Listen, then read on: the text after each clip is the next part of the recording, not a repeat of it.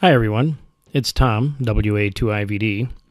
Welcome to the 11th installment in our Icom IC7300 from A to Z series. Today we're going to take a look at the IF filter settings, and we're also going to look at the notch filter. In the last installment, we were looking at the passband tuning and how to fine-tune the filter settings. Today, we're going to look at all of the basic filter settings for programming the presets and adjusting them to your liking. Let's get to it. If you're new to HF radio, or new to ham radio, it might be a little bit difficult for you to appreciate just how remarkable the filters and the filter settings on the IC7300 are. Back in the old days of ham radio, and by old days I mean just 10 or 20 years ago, radios did not come with completely programmable IF filters.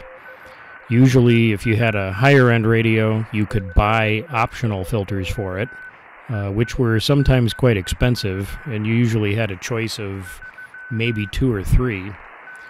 And you had to plug those in inside the radio, open it up, and they were crystal filters that had maybe a 500 hertz bandwidth for CW, and maybe you could get a narrower 1.8 or 2 kilohertz bandwidth one for sideband. And that was it. There was no adjustment. You could turn the filter on or turn it off.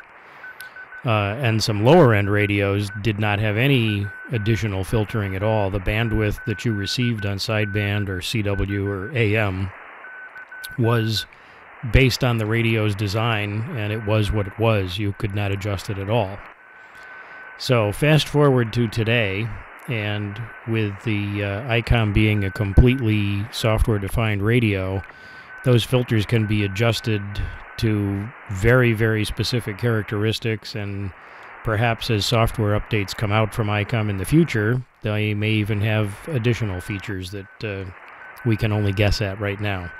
So let's take a look at the filters on here. You hear some CW in the background, and I'm going to do this on CW tonight because it'll really give you an appreciation for what the filters can do.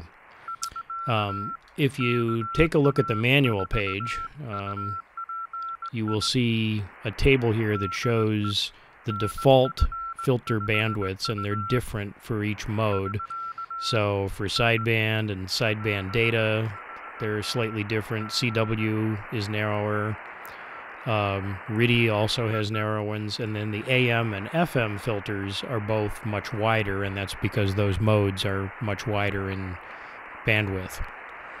So I'm set to lower sideband right now, but we're listening to the CW portion of the band, and part of the reason I'm doing CW is because I can at least find a few signals close to each other here. So let's go to CW mode, and we'll look at what the filter settings are there. Now, if you watched the passband tuning episode, you know that by, I can go through the filters, I can go through the filters here by just touching them, and by pressing and holding the filter, it brings up the menu that shows the filter settings, and it leaves it on the screen. So we're going to use that for tonight.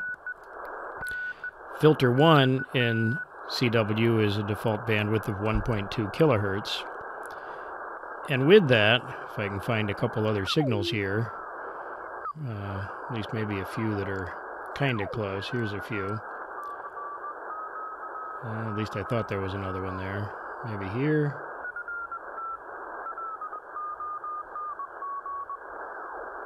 Well, once again, the bands are failing me here, trying to find a few signals that might be close together. I can hear this guy, and if I tune down lower and lower, you can hear him all through the range here. If I go to the next narrower one, which is only 500 hertz, you notice you were hearing him a moment ago. You don't hear him at all now. I can tune him a little closer and hopefully hear him. And we'll go back up to this guy. So everybody is out to get me here in terms of helping me find signals. So there's one there. Now I can hear these at least over a little bit of range. If I go to the next lowest one, which is only 100 hertz, then you hear literally nothing until I get right on. There's somebody tuning up. And if we can find somebody sending code right next to him, there.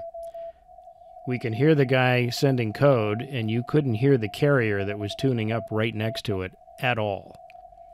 So that is the remarkable thing that these filters can do. And actually, let's go back to this guy that's tuning up again here. There's somebody tuning up. I'll go to the wider filter. Now you can hear the one tuning up. And now I can barely hear the guy sending code. And if I go to the narrow filter, all I can hear is the person sending code, and somebody tuning up literally right next to him you can't hear at all. So that's the remarkable thing about these filters. Now let's take a look at what we can do with the settings. So the bandwidth on here, again, 1.2, 500, 100, and you can customize each one of these filters and it will remember it for you by band and by mode. So you have several settings. One is the bandwidth. You see the BW button here. And if I press the BW now, it highlights the bandwidth and it shows me the bandwidth here. And again, this is another one that uses the tuning knob and not the multi-knob. I can turn the bandwidth all the way up to 3.6 kilohertz. And you notice it's a little skewed here because 700 hertz is the default CW center frequency for the side tone. Now I can go down all the way down to 50 hertz, which is incredibly narrow. As we adjust the bandwidth in CW mode, actually the way this works is the bottom end of the filter is fixed at 400 hertz. The filter center frequency is set to 700 hertz. Center's a little bit of a misnomer here because it's moving the upper end away from it. But it just moves the upper end up and down in CW mode until you get to 500 hertz. And it also, if you notice, is going in 100 hertz steps. Once you get to 500 hertz, then it starts to increment the bottom and the top together, and they go in 50 hertz steps bandwidth, so it moves each, the bottom and the top, down and up by 25 hertz at a time as you get narrower. And the reason that it doesn't expand the bottom down is to listen to CW tones. If you get a tone much lower than 400 hertz, it's pretty hard to hear. So they kind of have this dialed in for CW operations, so you can see that it slightly changes here. Now, we talked about the sharp and the soft, or at least I pointed them out. The soft skirts, and I changed filters here. Soft, and you can tell by the picture here, means that the edges of the filter are a little bit more rounded off, like they would be with an analog filter. Sharp means that the edges are very sharp skirts, and you'll get a different tone quality from that. Not by much, but as you get a little bit away from things, and this is mostly a personal preference. The one thing is if you get very narrow filter frequencies, you can, and you have it set to sharp skirts, you can get a little bit of a kind of a ringing that can be a little bit annoying to people. You sort of hear the tone all the time. You hear that a little bit on any narrow filter setting, but you hear it more. So this is really a personal preference between soft and sharp. That's really all there is to setting the frequencies. You can set each one individually and adjust them. And I think I mentioned earlier that it remembers them by mode and band. That was incorrect, actually. It remembers them by mode. So the CW filters, there's a set of 3 for that. There's a set of 3 for sideband, and so on. But once you program these, they will be the same across all the bands. And then the one other button here is the default button, which if I press and hold that, it sets it back to the default setting. So I can go ahead and set all of these back to the default setting, and then this will match what is in the manual.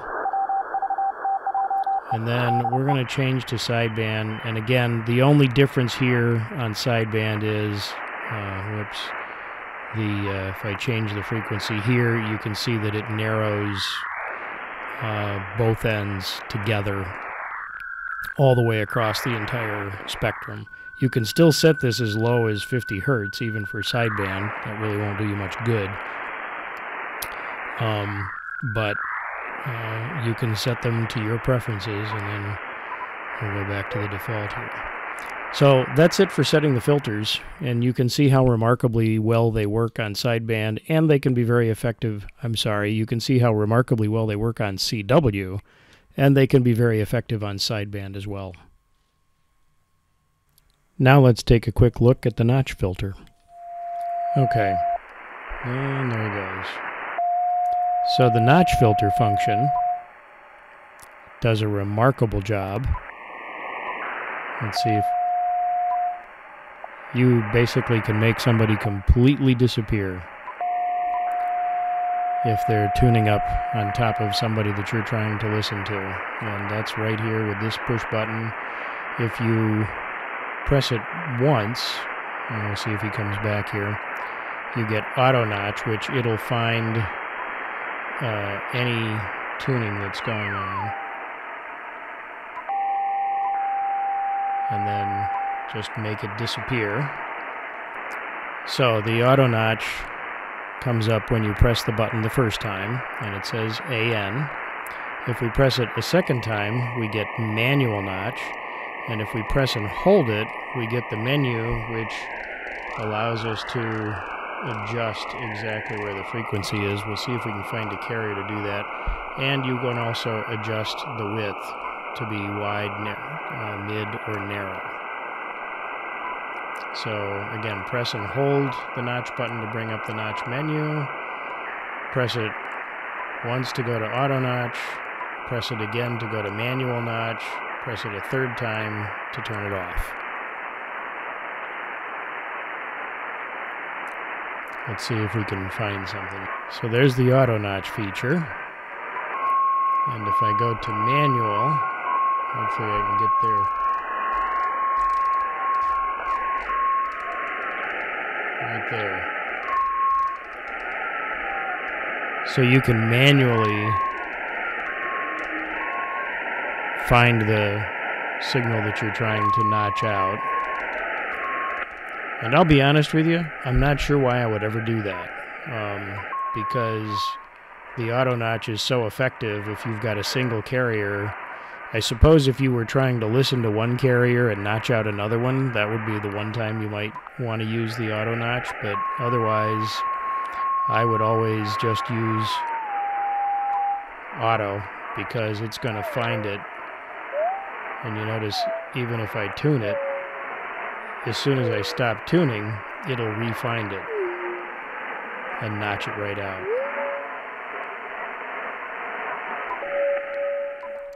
So that's about it for the notch filter. Well, I hope a few of you found a few useful bits in here that you could use. Once again, thanks for watching. I'm Tom, WA2IVD, and this is Ham Cured Smoke.